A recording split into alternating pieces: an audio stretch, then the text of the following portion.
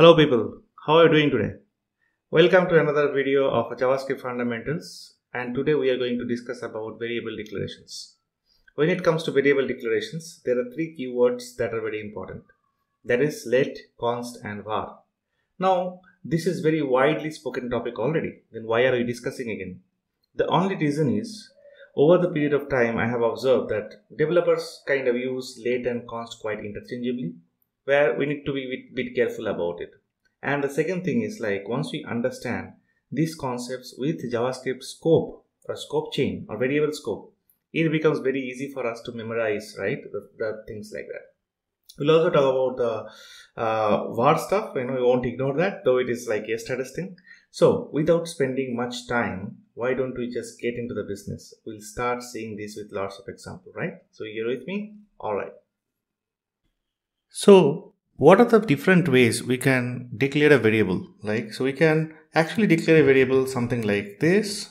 So if you notice here, I have not really used any var, let, const. Now this is with no keywords, but it essentially same as using var. However, it is not allowed in the strict mode, and now most of the browser also may not allow it declaring a variable like this, right? So the older ways of declare variable is something like this: var price equals to say 100. So it means I am declaring a variable called price with the var keyword, and that's going to work out really well, right? Now the next way, since ES6 we have JavaScript introduced two new keywords called let and const. That's what we're going to see in depth in this particular video.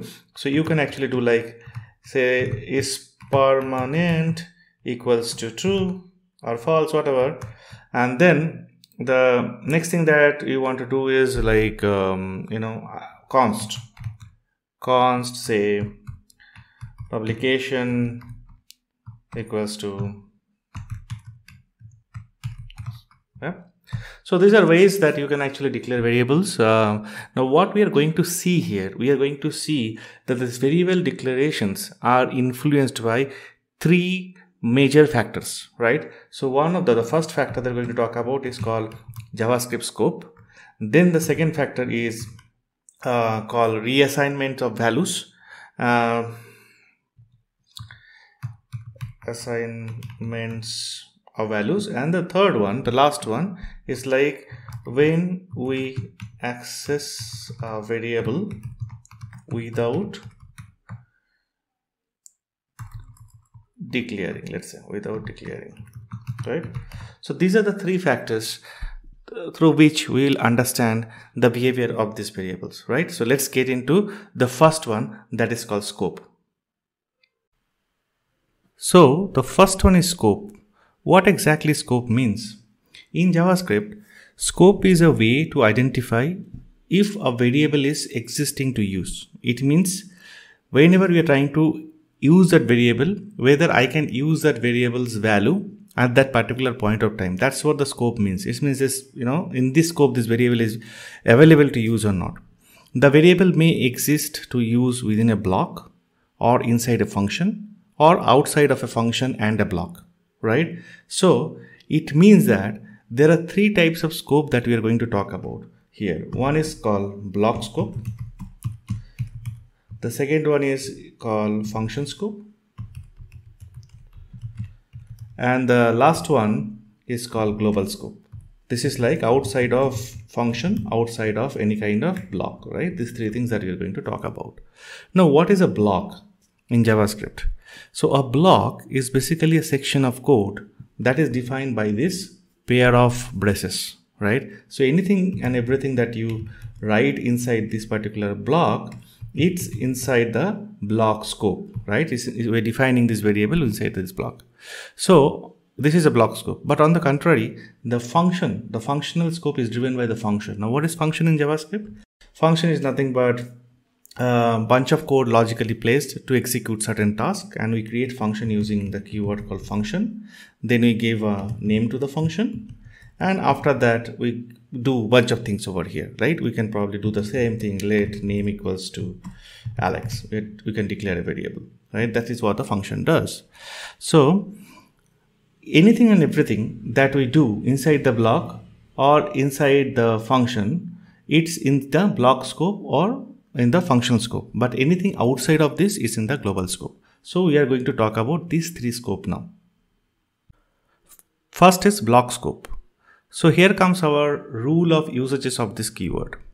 The first rule in the block scope is, if you do not want a variable declared inside a block to be accessed outside of the block, please declare them using let or const keywords. Any variable that is declared using var inside the block is still accessible outside of the block too. Okay, that's the thumb up rule. So let's see with an example. First we'll create a block. This is a block. Now let's create three variables. I'll create like say first name, somebody like Alex, and then we have a variable created with const. It's called zip. Let's say give some number to this, and the last one that we can do is like create a variable with var and give some number to it as it is an age. Now what we're going to do, we are going to access this variable outside of this block one by one. So let's do if name first, and then copy this one, paste it twice, so that we can actually use the same console.log for other two. So we'll do zip, and the last one would be edge. So at this time, what we are doing is like we have declared three variables over here with let, const and var, and inside the block, and we are trying to access them outside of the block. Now our thumb up rule is like anything and everything declared inside the block using let and const are not accessible outside of the block, but if it is with var, it is accessible outside of the block, right? So this is what we need to remember. So accidentally also, if you are declare something inside the block as a var and trying to access it outside, it is accessible even if you don't want. So please keep that factor in mind. As you're seeing, the error here is saying the uncaught reference error if underscore name is not defined because it is not there. If I remove this and run the code again, the code will be similar for the zip as well. It will also throw the similar error. So we see a similar error for zip as well. Now if I just remove zip and then run this one, we will see that this is accessible and it is printing over here, right? So that is the rule of thumb. If you want a variable to be accessible outside of the block scope, use it with var. If you don't want it to be accessible, the reason that we create something within the block because we want it to be contained within the block, we don't want it to be accessible outside. So please keep in mind that it has to be let and const. Okay, so you saw this one. Let's move to the next scope, which is like functional scope. Alright, so functional scope. What exactly is functional scope? In functional scope, a variable declared inside a function using these keywords like all these three like var, let, const is not accessible outside of the function. Yes, even if it is declared with var. In block scope, at least we have seen that declared with var inside a block was accessible outside of the block. In case of function, the functional scope defined by that function is these are not at all accessible. So let's see with the example. So we'll first create a function if1 with our those three variables again, and then we'll call this function over here. So this function will be invoked over here. Then the next thing that we want to do is basically console.log of that if name and of course the other two as well. So we are kind of sure that at least the variable declared with let and const won't be accessible, but we might have some doubt about age, right? Whether the one declared with the age will be accessible or not. So what we'll do is like we'll probably remove these two and try to access only age and see like whether the age is accessible after the declaration is done or not, right? So first we see like, of course, f underscore name is not there defined because it's not accessible, but we may have some doubt about age. So let's do this one. As we see clearly, it says that age is not defined. So even if it is with var, it is not available outside of the function to access. So that is the influence of functional scope on these three keywords, right? Now we'll move to the global scope. So as we know, the global scope means it is neither inside a block nor inside a function. So it means all outside. So let's take an example and try to understand, right? So first we'll again take the same three variables with the let, const and var, and then we will declare a function called function if1, and what we'll do, we'll try to access this variable inside this function one by one. So we'll do like f_name and then copy this one couple of times so that we can try printing the other two as well, like zip and age. So let's do zip and then also do age. And one more thing that we can do over here is like we'll try to print this one outside the function also, and of course we'll invoke this function, right? So what are the things that we are doing over here is like, first we have declared these three variables globally, then accessing these three variables inside a function, invoking the function, then again accessing this variable outside of the function. Now in all these cases we will see that this is accessible, because anything that you declare globally, not inside a function or inside a block, it is accessible globally, right? So this is what that we are going to see right now. So you see here it is printed twice. One is 11, 12, 13 line number, that is this 3, and then again 18, 19, 20, that is over there. So in global scope is outside the function, outside the block, and you can use var, let and const to declare global variables. However, don't do it often, because if you're declaring it global, especially with var, we'll see just in the next section of it, there is always a chance of accidental override of the value and you might not have control on it, right? And it is hard to debug as well. So try to scope variable as much as close to its usage, for example inside a block or inside a function, wherever it is getting required. That's how we should be moving towards. So that's all about the scope. 3 scope we have discussed. And what we have understood is like the usage of var, let and const is heavily influenced depending on what kind of scope this variable is trying to get accessed, right? So I hope you remember. Now we will move to our next case. First was the scope. The next case is called reassignment. Alright friends, so now we'll talk about reassignments. Again here we have those 3 kind of declaration that we have seen above with let, const and var, and if you see, it's kind of assigned with some values over here already.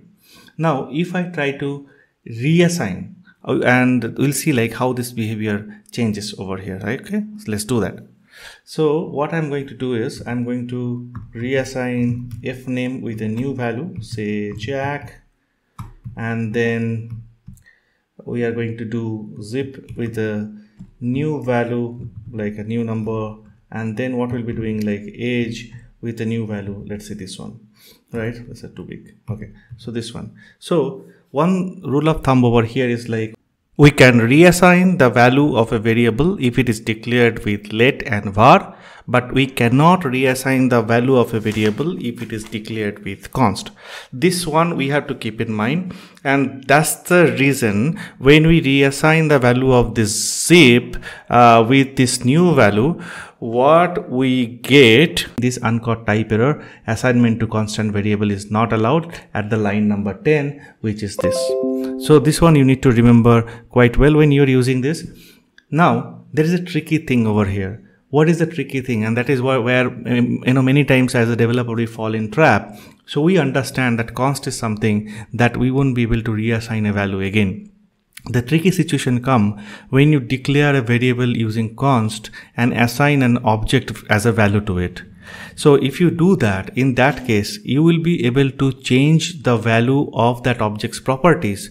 However, you won't be able to assign a new object to it. Sounds confusing, I completely understand. So let's take this as an example over here and see how it works. So first we'll do like const, and then we'll do like say blog is a variable. I'm assigning an object to it, and my property name is say URL, and let me give a value of this property called greenroots.info. This is my blog, by the way. And then what I'm going to do here, if I'm doing blog.url and I'm changing to something else, let's say I'm changing to something like ghost.com, for example, this is allowed, because here what we are doing is basically we are changing the property of the object. We are not changing the value of the block itself to something else. Now if we try to do something like this, like this blog equals to a new object or anything else, this is not allowed. However, changing a properties is very much allowed. So this is a confusion that many of the developers, basically the beginners, have about the const. Const means a variable declared. If you try to reassign altogether, means changing everything at the right side of this equals, you cannot do. However, in this case, in this object case, you can actually set a new value to the properties. I hope this point is pretty much clear right now. So scope and reassignment is done. We got two fundamental aspects. The last thing that we are going to discuss about is if we try to access a variable before its declaration and how let and const and var going to influence that. All right, we are moving to the last part of our session today. So we are going to talk about when access a variable before you declare it. So in this case, basically what happened, as a pragmatic programmer, as a smart programmer, we should never try to access a variable without declaring it. But in case it happens, there are few consequences of this. In JavaScript, you can run in a strict mode or in a non-strict mode. Non-strict mode means some of the things that are very loose, like you are allowing sort of the probably bad practices to happen, which you should not. If the variable will have a value of undefined, in case you are actually just trying to do this, trying to access a variable before you're declaring it, it will have undefined. It means a variable has been declared, but there is no value assigned to it. That's what undefined means. But in the strict mode or in the modern era of JavaScript, you will always get a reference error that the variable is not declared. With let and const, this is assured. And that is one of the reasons that you must be using let and const over var again and again, because there is no room of this error, right? Let's see that. See this example over here, where we are doing a console.log of name at the line number 4, but we are actually declaring this variable name at the line number 6, after we are trying to access it at the line number 4. And as we are doing it with let, you can see like it's uncaught reference error, cannot access name before its initialization, which is like pretty obvious that we cannot do this piece. So this is very good, right? So you need to remember that when you are access a variable before it declared, and if it is declared with var, you are in a non-strict mode, you will get undefined. If you declare with let and const, you will always get a reference error. So it will actually safeguard you from many of the things. So we have seen all these three rules. I will just repeat it once again from the beginning. For scope, if you're in the block scope, let and const variables declarations are not available to use outside of the block, only var is used. If it is in the functional scope, let, const, var, none of these are accessible. None of these variables are accessible, which are declared with let, const, and var outside of the functional scope. If you are declaring them outside of a block, outside of a function, it is in the global scope. You can access them anywhere. However, you should not encourage this practice. You should declare a variable very close to its need. If it is need in the block, declare it there. If you need in a function, declare it there, right? That's a thumb rule. We have seen that when you do a reassignment of things with let and var is very much possible. However, not possible with const because it's a constant value, right? We have seen a tricky part of it, like with object stuff, that a property of a value of a property you can change of an object. However, you cannot reassign a new object. Of course, for const, it is the case. Last, if you want to access a variable before it is declared, let and const are very, very safe to use because these are going to give you a reference error. Right? These are the things that we have seen. Now, my rule of thumb before we end is like, don't use var anymore. Never ever. Don't use it. Always use let or const. Use const more often, as often as possible. Use let when you need to reassign another value to variable. And don't try to access a variable without declaring it. And I hope that it was useful to you. Thank you for watching. I hope now you understand the usage of let, const, and var pretty well, along with the concept of scope and other things that we have discussed in this video. So I would really appreciate if you could subscribe to this channel or you like this video. My Twitter handle is there in the description of this video, so you can always reach out if you have any further clarification required on this. Thank you very much for watching. I'll be back with the next video very soon. Stay well, stay healthy, my friends.